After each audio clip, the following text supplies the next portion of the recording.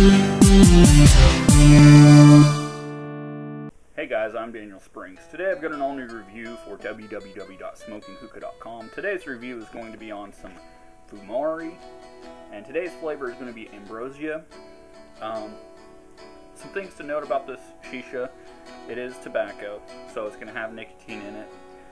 You will get a buzz on it. I've been smoking it for a few minutes, just testing it out. I've never really smoked this stuff before. Some things that you want to do whenever you set this stuff up, I'll show you how my setup is. Basically what I've done is I've taken the Malibu Gold hookah and I've just taken half of the stem and the shaft and put that together, put the ice chamber on there. Just got tons of coolness on this thing just to cool that smoke down so I can do a review on this flavor by itself. I have been using my wind guard on top of my vortex bowl. You're going to want to use a vortex bowl because that's the best way to smoke this. If you don't have a vortex bowl, if you're using a funnel bowl, even better. Everybody's saying use a funnel bowl on a lot of this Fumari and the Tangers. You want to use a funnel or a vortex. I don't personally have a funnel bowl. Mine broke. So load that stuff up in a funnel bowl. The reason why you want that is because your shisha sits low and the holes sit above the shisha.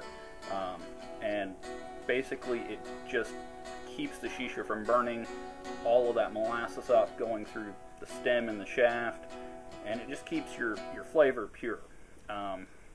Today I'm using just a lemon nara coal I broke in half. A lot of people, they say, well, you don't get a lot of smoke off of that. Well, that's because I'm doing a review on the flavor, not on how much smoke there is, and I don't want to get thunderclouds.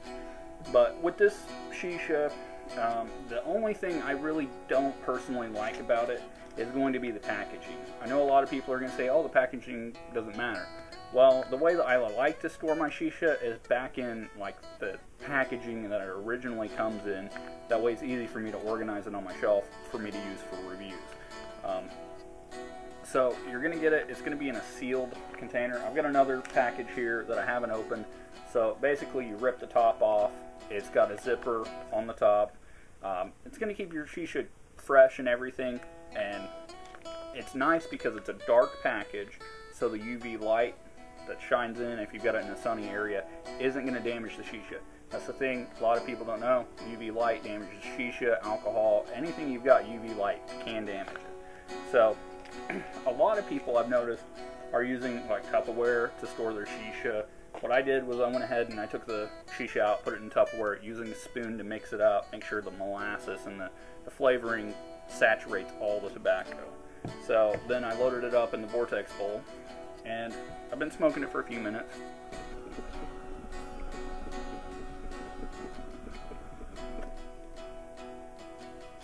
Now I'm just using my wind guard so I can keep some good heat on it with just that one coal. And the flavor I get off of this shisha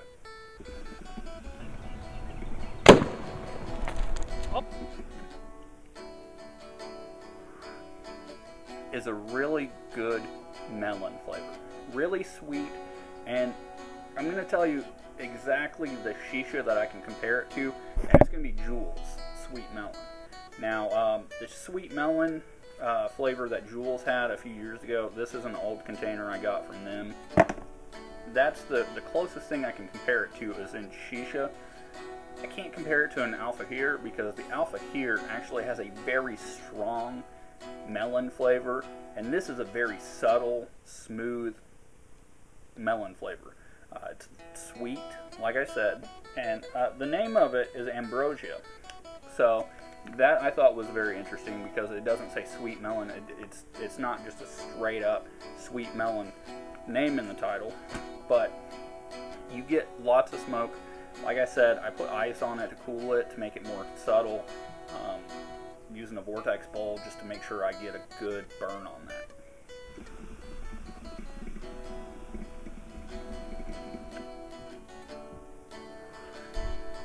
And like I said, I'm using a natural coal, lemon nara.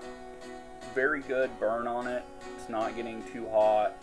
I wrapped it with 3 pieces of aluminum foil just to make sure I didn't burn the shisha, so I can get a good flavor out of this, so I can do a really good review for you guys.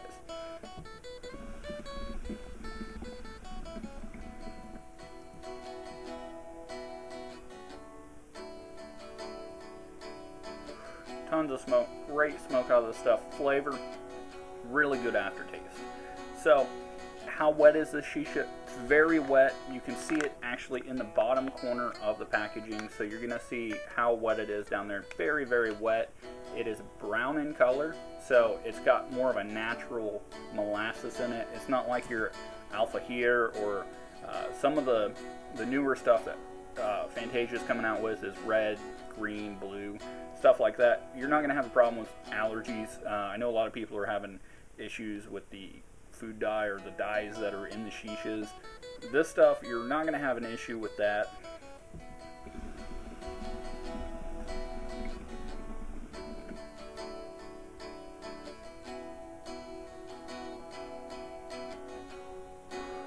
Just really good smoke out of it. I really like this flavor.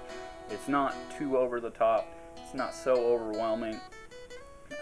Really good, like I said, really good aftertaste. So whenever you smoke it, the aftertaste lasts for about a minute, maybe 2 minutes. You can definitely taste it. It's going to roll around in your mouth.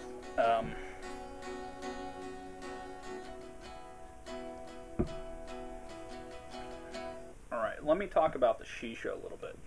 Now, whenever I look at the shisha, what I look for in shisha is how much stem, how much leaf is in there. This is really, really well made. It's got a lot of leaf, not any stem in there that I can see really. The molasses in there, it's pretty runny, so you could make a mess with it. And like I said, you want to use a funnel bowl or a vortex bowl, something with the spire that sticks up and has the holes above your shisha, just to give this stuff a really good burn.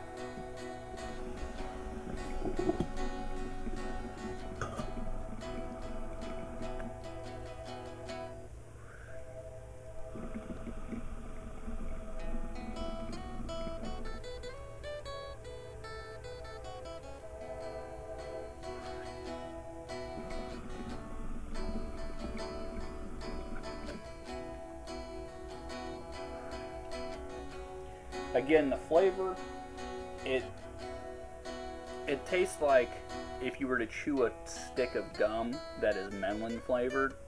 So I'm not saying that it tastes like bubble gum. I'm saying that it tastes like a piece of fruit flavored gum. So if you find a piece of gum that tastes like melon, this is what I'm going to compare it to. If you blow a bubble in your mouth and you pop the bubble in your mouth, that's kind of the flavor that you're going to get out of this. So really good melon flavor. So you're going to get a buzz. It does have the nicotine in it. It's very wet. The packaging is nice. Zipper top so you can seal it up right after you put it in your bowl. Very nice packaging. Not my favorite packaging though, because I kind of like the tins, but overall it's a great product. So go check out the other videos I have on the Fumari. Got another one coming up on the Mimosa. That one's going to come out pretty soon. If you guys could go to the Facebook, like it on Facebook. I run the Google Plus. I'm usually there on Monday nights. You guys can check that out. Come smoke with me.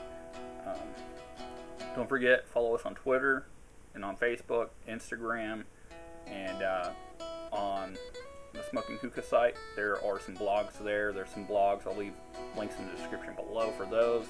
Again, I'm Daniel Springs. I just want to thank Smoking-Hookah.com for making this possible. And always remember, check it out on Reddit. Reddit is something new that I'm running, and you guys can go see all the stuff there. Again, thanks for watching. I'm Daniel Springs. Keep smoking. We'll be